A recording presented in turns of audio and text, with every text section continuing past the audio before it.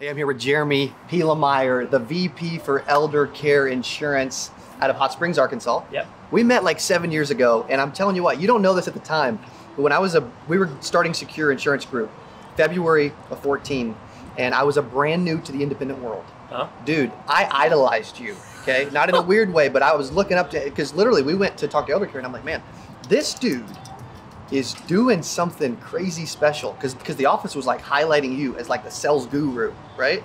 Okay. Were you always good at sales, or it came natural, or like what made you so good so quick? Oh, I didn't know I was good, so thanks for that. I really appreciate it. You know, I've always been in sales. I took my first sales job when I was 13. I was that kid on Saturday that was trying to sell $8 peanut clusters, you know, in the neighborhood. Yes. And so I love sales. I love helping people. And, you know, really, you're probably giving me a little too much credit because we're selling a product that people need. And so I think that if you're out there and you're doing what's best for the customer, it just comes natural. So you think anybody can do this? Oh, absolutely. Yeah. For sure. Yeah, so it's like, okay, rocket scientist, insurance, you know, neither one of us are smart enough, so we would have to go sell insurance. Yeah. How old are you now? 42. 42, doesn't look 42. When you said you had a 16-year-old, I'm like, there's no way. Yep. I don't believe you. That's crazy. He looks crazy good for 42. Okay, so how long have you been in the business? When did you start? I started in the business August of 2001, so I had my 20-year anniversary last month. Dude, congrats, man. We're releasing this for his 20-year anniversary. Awesome. I love that. Okay, so August 2001, you were 22? Yeah. Okay, and you got started in the business at a young age, right? Yep. We're similar there. What did you start out doing? Like, talk through your first year. Were you crazy successful? Did you struggle? No, it's a great question. So I came from an industry where it was pretty high pressure sales. I was used to high pressure and close. What industry was that? We were in like the window business, siding, selling. Door knocking? No, we did a lot of our selling over the phone. Okay. And so that translated to the insurance industry. And what's crazy that most people don't know is that the first 2 weeks that I was in the business, I didn't sell a single policy. 2 weeks, nothing. 2 weeks, nothing. Running leads. I had a Jeep Wrangler. It just ate the gas up. Who else can relate to that, by the way? Okay. Yeah, it was tough. And so the breaking point for me was I went into someone's house. I pitched, it was a lead card. I pitched the plan. I could save the lady $50 a month, and she wouldn't take it. Whew. And so out of frustration, I said, I'll tell you what, I'll give you the policy if you'll take it.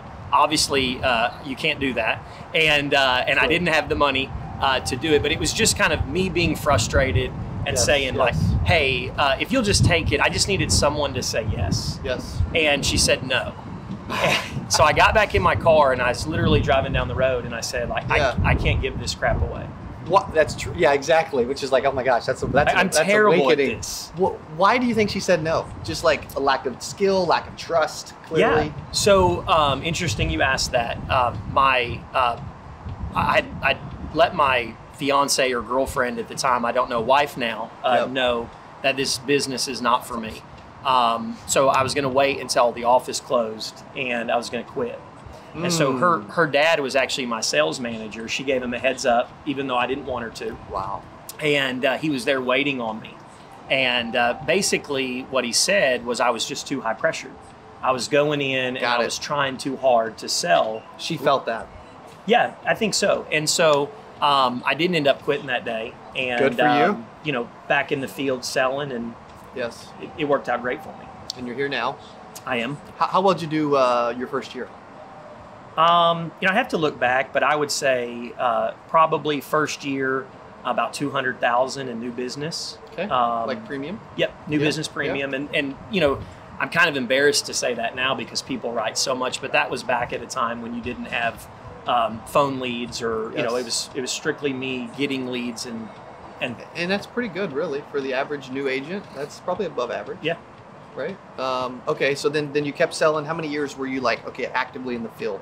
I stayed in the field from 01 to 06. Okay. Okay. Yeah. So 5 years. 5 years. And then what was your best year as an agent back then? I put up 550,000 in premium my last year. So that's a nice 6 figures, right? I was feeling pretty good. Yeah. That's awesome. That's phenomenal. Have you seen a lot of agents be able to pull that off in your area? Nowadays it really comes down to, yes, we do see agents putting up that kind of volume. Not every day. No, not every day. But I think the key to it is just getting out and continuing to work. Yes. I believe that, you hear a habit, and I think you hear habit and you automatically think that's something bad. You have a bad habit. That's right. I think habits are developed both ways. If you get in the habit of working every day, That's good.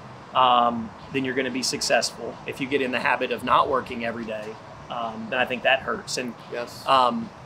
in this business, in order to be good, you have to be a great boss of yourself.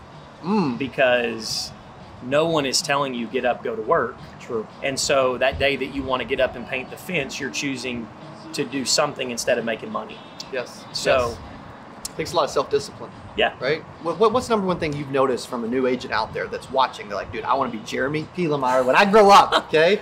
Choose someone else. You don't want to be me. What would you say? Okay, you need this. You need to be, like, here's the number one thing you need to have. And if you're out there, hopefully you have it. If you do, once he says it, let us know in comments below. What is that if you had to pick something? Yeah. No, look, he's being amazingly gracious to me, but I'm not super talented. I think the key is, number one, to do what's best for the customer. To not put your commission before the sale. Yes. And I think that if you get up every day and you do the right thing, the sales are going to come because, it'd be tough to sell a $1,000 vacuum cleaner to a lady who's on a $1,200 a month income. Yep. But every person that you see in the Medicare space, they need what you have. Whether it's somebody you're going to save money on a MedSup to, getting them the same benefits or better benefits. Yes. Whether it's somebody who, when I was in the field, we weren't able to sell to people on Medicaid. We weren't able to help enroll them into plans that had the benefits. Would you that they pivot had. to FE, or what did you do back then?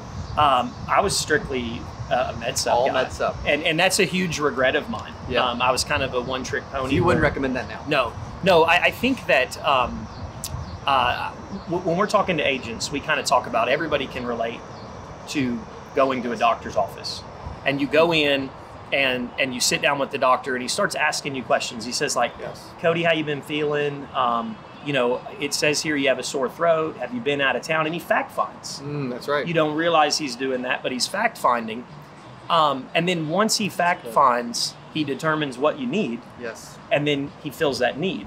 It would be so strange if you showed up to the doctor's office and he says, hey, Cody, nice to see you. I think you need a MedSup. Yeah. So I think to answer good. your question, if I could go back and if I had one thing I really feel like I missed the boat on, it would be to sit down with people and not be their MedSup agent and not be their final expense agent, but to be somebody who really wanted to make a difference in helping them. And I know that sounds like a cliche, like, but that 1950s mentality of really caring is what people need. Totally. You mentioned earlier too, and I love that answer, by the way. Is that good or what? You mentioned earlier that you literally shut off your cell phone and your car insurance your first year in the business. Yeah, I was not super There's a sexy. lot that can relate to that, right? Can you talk about that for a second? Because that really got my attention. I'm like, there's no way Jeremie Pielemeier turned off his cell phone and his car insurance. Yeah. So, my story is like I walked uphill both ways in the snow. No, you look at people and you hear successful people that gave up things to be successful. They lived in their parents' basement, slept on someone's couch. And so for me, the insurance business was an amazing opportunity to build something long term. I'm not a how are things going to work for me on the next paycheck guy. I am like, how are things going to look for me when I'm 35 or 45, so that later in life I can have the things that that I've always wanted to have. So you're right. There was a time where I didn't have the money to be an insurance salesman, pay for gas, expenses, and travel. So I canceled my cell phone. Super nerdy. You just door knocked the cards, or you called from the office? Yes. No. Our ElderCare was amazing to me in the beginning. They provided me a prepaid phone card. And so when I'd run out of minutes, I would literally call up and say, hey, I need more minutes. And I would set my leads out of a payphone. Wow. And as a traveling... Out of a physical payphone? Yeah. So not I had, the phone through my window. Like the literal payphone, you go and...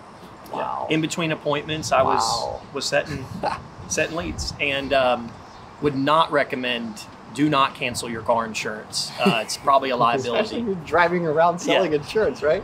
But my insurance agent at the time, I sat down and was like, hey, I got to make this insurance business work. I need to cancel my insurance. It was a couple $100 a month.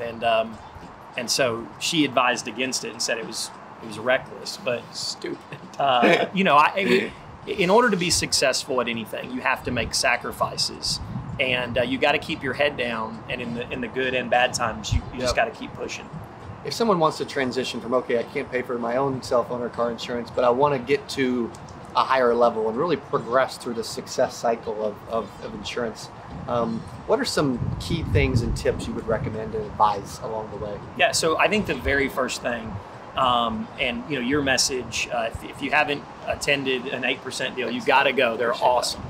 But is the very first thing you got to do. Forget about training on products, forget about contracting. You've got to believe that you can be successful. Because in order to be successful, you've got to see yourself as successful. That's good. So that's where I would start is just making sure that you're in a situation where you're confident about what you can do. Yes, yes. That's awesome. That's a message that no matter what you do, like personal confidence is really important.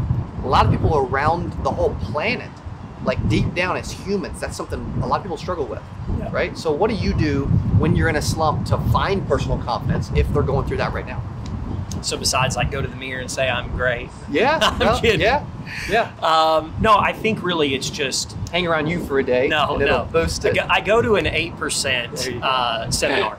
I think for me, it's just knowing that the system works. Yes. And that when things get off track, I'm just in a slump, like you called it. Yeah. And I just keep doing what I know works, and it'll come around.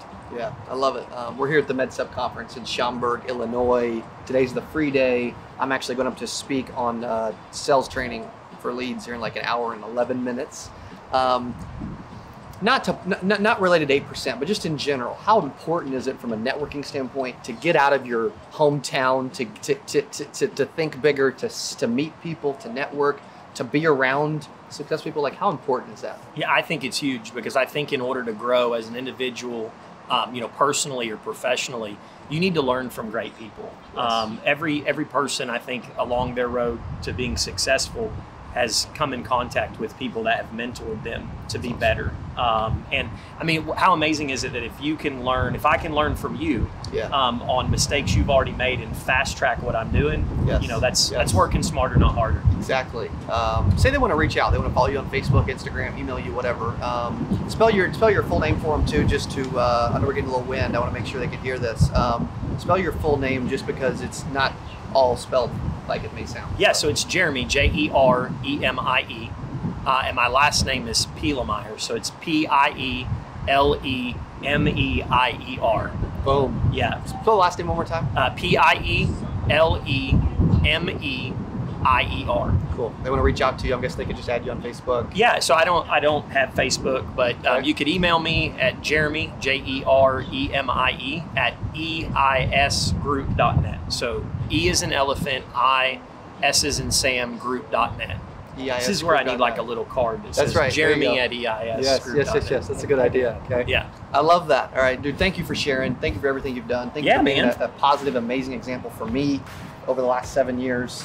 Any final words that you want to leave and impart on our subscribers? No, man, I would just check him out. He's, again, lots of credit to me. Thanks for that. But he's doing amazing things. So, yeah, thanks for bringing me in. Thank you, Jeremie. We'll see you on the next one. Hey, if you enjoyed this, I got another one you're going to love. It's right there. Click on it. See you in there. What would you say to a struggling agent that's considering quitting, that they may end up a part of 92%? You know the whole thing I was telling you about that one guy named Hunter whose dad, my mom told him he's a shy guy. One of the people I was working with is a restaurant owner. They sell